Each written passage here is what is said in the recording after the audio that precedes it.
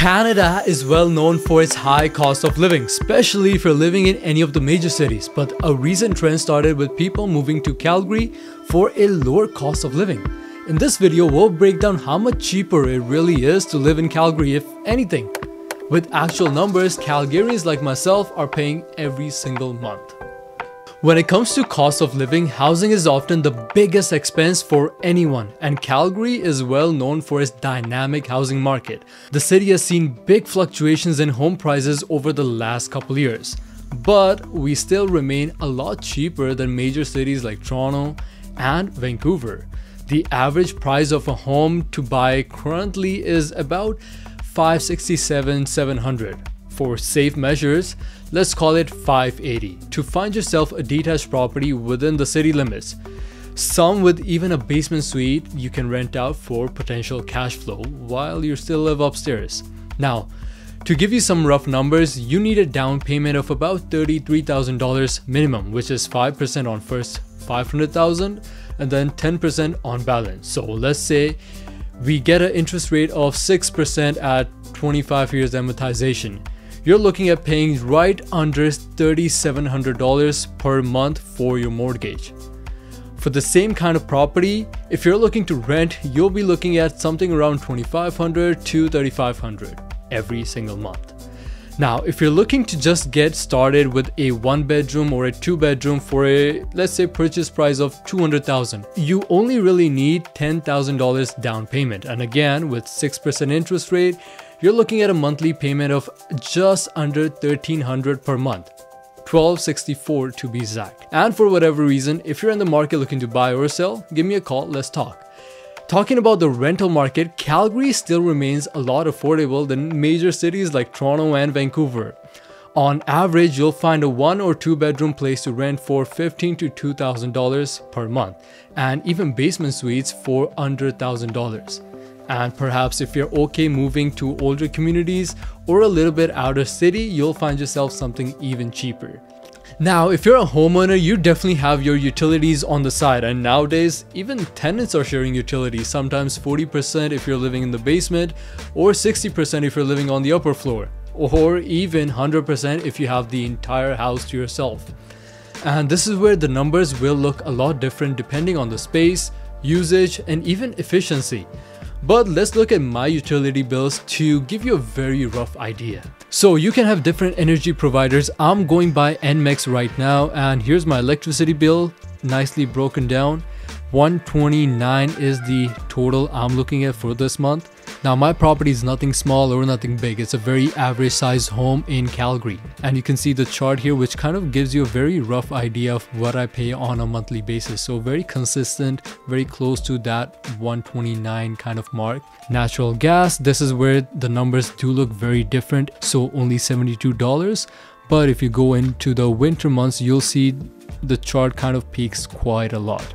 Moving forward, this is what I pay for water treatment. So if you're not aware, most of our tap water comes from the Bow River, and it's filtered through the same level of quality before we put it back into the rivers. So this is what takes care of that. And of course, small little charges including my garbage, waste, and recycling every month. Brings my total right about $355 for this month. And of course, your utility bills could look a lot different depending on your space, but typically we see condos paying about something similar, if not a little bit more, because they are taking care of your maintenance like your lawn care, snow removal, and anything extra that's also going into the reserve funds.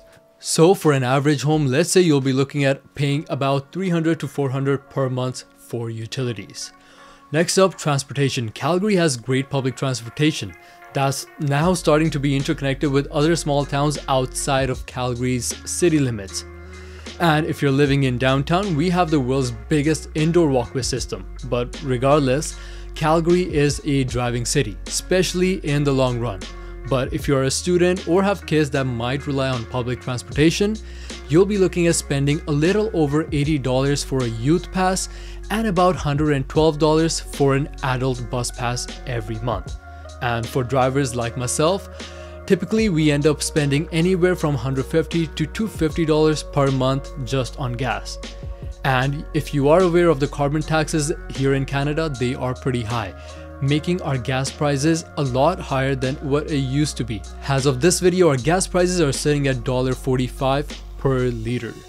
When it comes to groceries, Calgary has a wide variety of places to shop, from big supermarkets to farmer markets.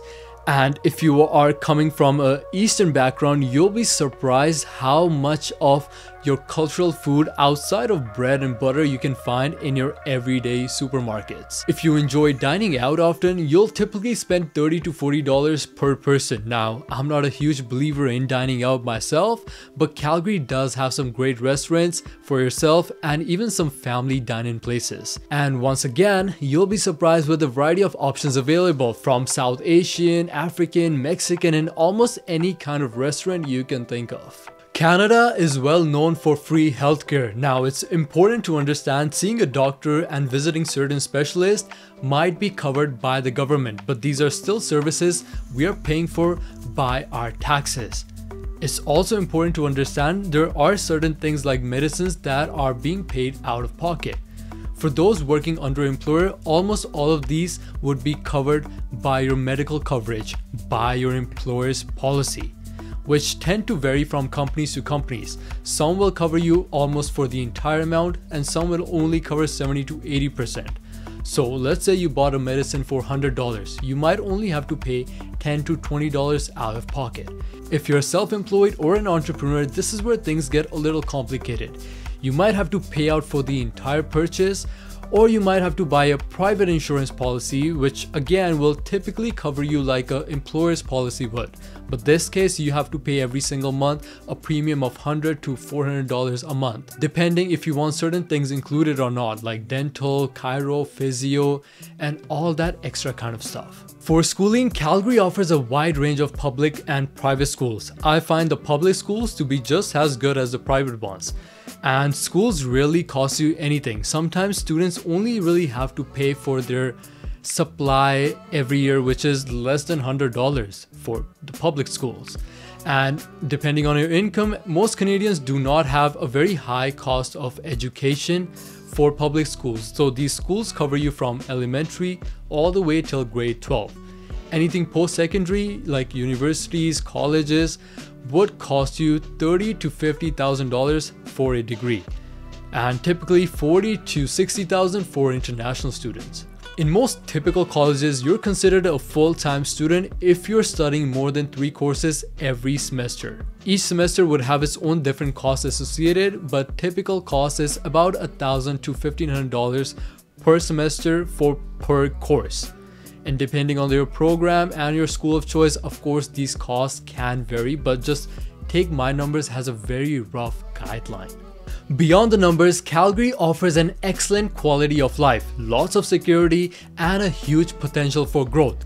Calgary is committed for green spaces, active communities, and beautiful cultural events and parks, not only within the city, but national parks that are world famous like Banff, Jasper, Kenmore. Typically, enjoying yourself out and about is not going to break the bank. It will only really cost you an hour drive to go to the mountains and enjoy yourself in winter and even in summertime. I would roughly put an average cost of $100 to $150 for every time you make a trip to the mountains and drive back the same day. For hotel stays or weekends at the mountains, you can call yourself short of about $300 to $500 depending on how you plan your trip and how you plan your weekend. In conclusion, while cost of living in Calgary can vary depending on your lifestyle and family size, is generally more affordable than some of the major cities here in Canada, with growing economy, job opportunities, and high quality of life. Calgary can be your next home. If you're planning to buy or invest in Calgary, make sure to subscribe, and I'm always here to help. Once again, my name is Mohit, and I'll see you in the next one.